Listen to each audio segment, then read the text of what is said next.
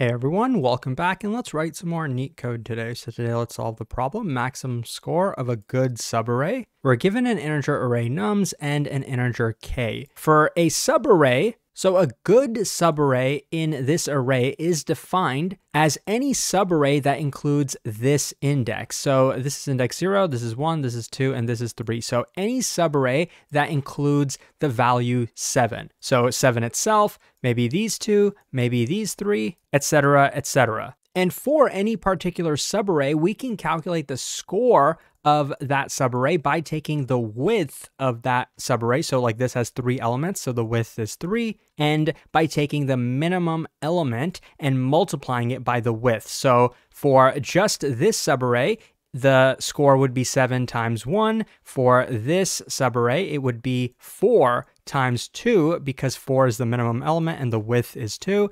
Maybe for this subarray, it would be 3 times 3 because there's 3 elements here and the minimum now is 3. How can we solve this problem efficiently? And by solve, I mean basically return the maximum possible score of a good subarray. Well, it's a bit easier than you might think, actually. First of all, every value in this array is guaranteed to be positive, so that's good to know. We're never going to have like any negative values to deal with. But conceptually, you might start off by trying a greedy solution. You might think to take 2 pointers, initialize them to the edges, and then be greedy. When I say greedy, I mean like right now, we're trying to maximize the width of like the subarray. We're trying out all values. Now, for us to do that though, we're gonna have to find the minimum among all of these values. And then we could actually try something which is similar to another famous Leetcode problem, container of water, I believe it's called. And that is by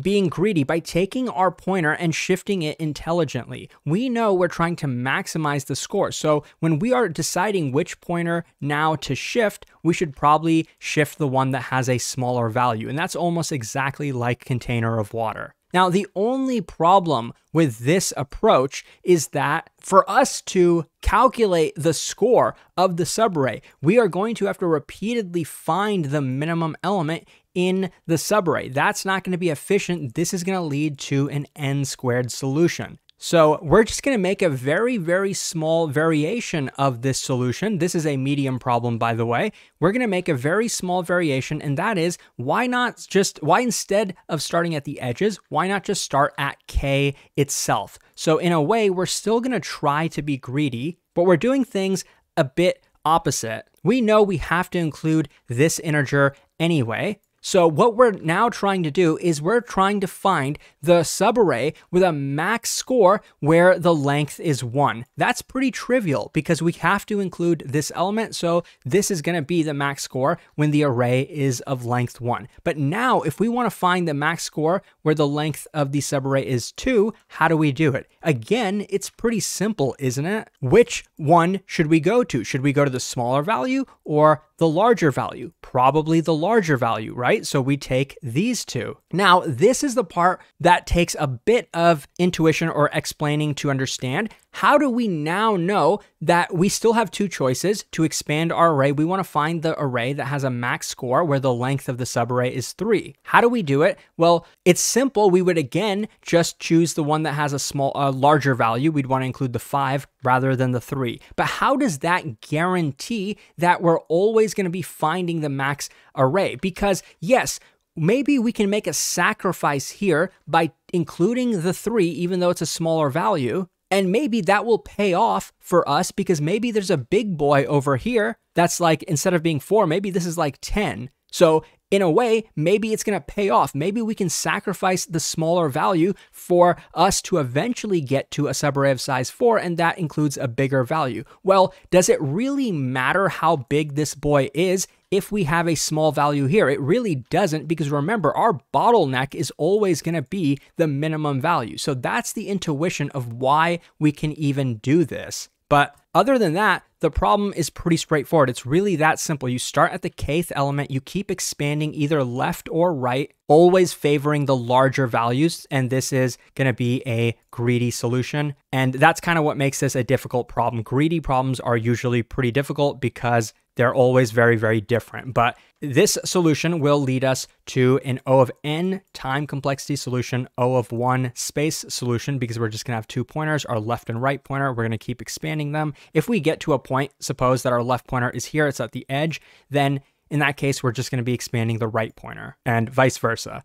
Okay, now let's code this up. So I'm going to initialize our 2 pointers left and right and set them both equal to k. I'm going to have a result, which initially is just going to be the value at index k. And I'm going to maintain what the current minimum is so far for us to be able to compute the score. That's also going to be the number at index k. Now we're going to be looping. We're going to loop while the 2 pointers are both, or at least one of the pointers is in bound, because we want to go through every possibility. We want to, at the end, have both of the pointers be at the edges of the array. So while left is greater than 0, or right is less than the length minus 1. If at least one of these are in bound, we're going to continue. Now, for us to get the value, the left value, we're going to just get nums at left minus 1, because we're trying to choose which of these are we going to now include. We want to find the one that's larger. Now, why am I doing left minus 1 and right plus 1? Because we initially started at k.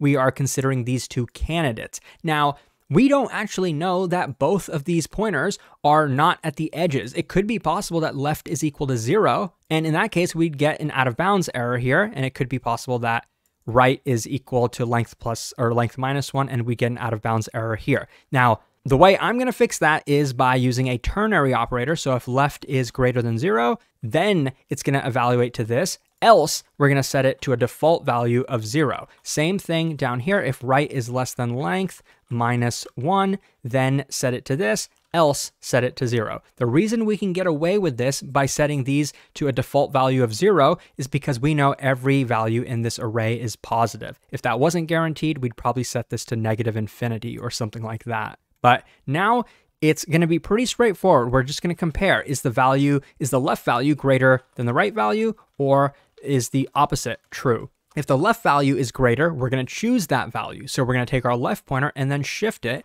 and we're going to shift it to the left by 1, so we're decrementing it. In the opposite case, we take our right pointer, increment it by 1, which is basically shifting it to the right. Now, we do need to now recompute what the possible minimum is at this current point. Since we just added a new value at this left index, we should consider that the current minimum might have changed, so we have to potentially update it like this. So current minimum. Now here we could either say nums at left, or we could just say the left value that we got earlier. It'll work in both cases since they're literally the same value. This is left minus 1, and now we decremented it, so we could put nums of left here as well. But I'm going to just copy and paste this because the other condition is going to be the same, except this is going to be right. Now, you can probably guess what the thing we have to do now is, and that's possibly update our result. So we do that pretty simply. Since we're trying to maximize this, we're going to set it to either the max of itself, or we're going to compute the score of the current subarray. Do you remember how to do that? Well, it's by taking our current minimum and multiplying it by the length of the subarray, which is right minus left plus 1. So that's pretty much the whole solution. Let's return the result now and run this to make sure that it works. And as you can see on the left, yes, it does, and it's pretty efficient. If you found this helpful, please like and subscribe. If you're preparing for coding interviews, check out Leetcode.io. Thanks for watching, and I'll see you soon.